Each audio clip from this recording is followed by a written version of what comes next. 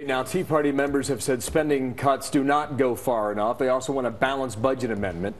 Did they win last night? We told you what the New York Times is writing today. The Wall Street Journal writes this. The big picture is that the deal is a victory for the cause of smaller government, arguably the biggest since welfare reform in 1996. Does my next guest agree with that? Utah Senator Mike Lee, a member of the Tea Party caucus. Senator, good morning to you. Good morning, Bill. You buy that? Well, look, this is a significant step forward in the sense that 7 or 8 months ago, people in this town were still talking about the need for another stimulus, about more new government spending.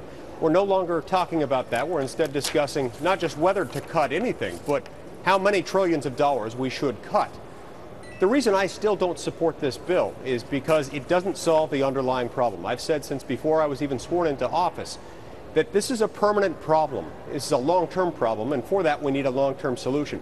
The only way we can bind future Congresses to stand by these cuts that we're now discussing is through an amendment to the Constitution that will actually restrict permanently Congress's borrowing authority. So you're a no? And I'm a no. And I did not expect to hear that you shifted your position. I've listened to you at the end of last week and over the weekend too. But you helped shape this debate. And arguably, you have turned the attention of this entire story 180 degrees in Washington. Why not call that victory? Well, because it's not a victory. I mean, it would be a lot of fun. I would love to call it a victory. Absolutely, I would. I feel so passionately about this. I even wrote a book about the need for a balanced budget amendment called the Freedom Agenda. But it's not a victory because we still haven't passed one.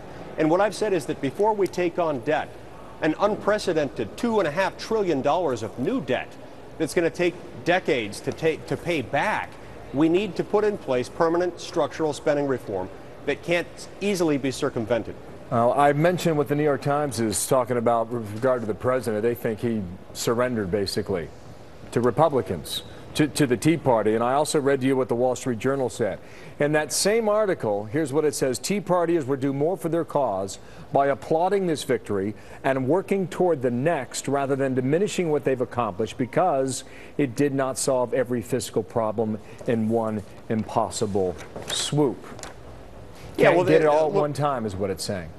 That's absolutely right. And yet we haven't gotten what we need in this circumstance, and I'm not going to pretend that we have. Now, this is not the first time that I have disagreed with those two publications, and I suspect it's not likely to be the last. Can this pass in the House? You think about 22 House Republicans I mentioned who voted against it on Friday, and you heard from the liberal left in the House. They're not happy at all. And I think many Americans who probably went to bed last night said, oh, okay, they've got it figured out. But it still has to go for a vote in the Senate and the House. Do you think, on paper, at the moment, this gets through? It's going to be close. My gut tells me that it is likely to pass both houses, but with slim and somewhat unconventional margins. We will, of course, know for sure within the next 36 hours. But my hunch is telling me it's likely to pass. What do you mean by slim and unconventional? Is that 217, 218? Yeah, right at the mark? Perhaps a little bit more comfortable than that. And by unconventional, I mean I think you'll see some party crossover in both houses to make this pass. Yeah. This trigger mechanism that has to be defined for our viewers and for us, frankly, too. They're going to set up a special committee. And before Thanksgiving, that committee of 6 Democrats and 6 Republicans are going to come up with recommendations for spending cuts. And then those recommendations will be before Congress for a vote. If there is no agreement, the cuts kick in automatically. And a lot of these cuts go toward defense spending.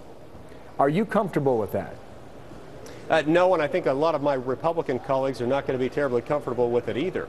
Look, there are certain things that only the federal government can do, and national defense is one of them. And this is why you're going to have a lot of Republicans in both houses who might otherwise have been inclined to support this, but who will be very uncomfortable as a result of this. But also it will not include automatic revenue increases, which means no new taxes. Do you believe it? Well, I believe that it may not have automatic revenue enhancements. That is not to say that the committee couldn't make recommendations that would result in tax increases, and that's troublesome as well. But we'll deal with this one piece at a time. I see. But so you believe then, based on that answer, that there is still the possibility that tax increases could come from this? Well, certainly. Tax increases could be something that we could face. I don't think that's our answer. I think we have not a revenue problem, but a spending problem, and that's why I intend to address it through a permanent spending reform mechanism embodied in a constitutional amendment. Okay. Mike Lee is a no. Do you know how many other no's are in the Senate, in your body?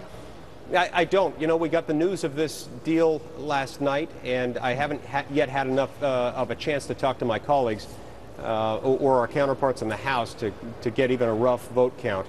I should know more within an hour or two. Okay. Well, we just heard from Ron Johnson, who was on with Greta last night. He wasn't sparing many folks on this deal. He's not happy. Mike Lee, thank you for your time. The Republican out of Utah. We'll talk again soon. Thank you, sir.